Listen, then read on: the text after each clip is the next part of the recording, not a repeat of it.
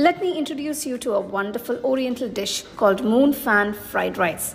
First, pour some oil in a pan, add chopped garlic and saute for a few seconds. Add sliced onions, carrot juliennes, cabbage juliennes, sliced mushrooms and saute for about 5 minutes.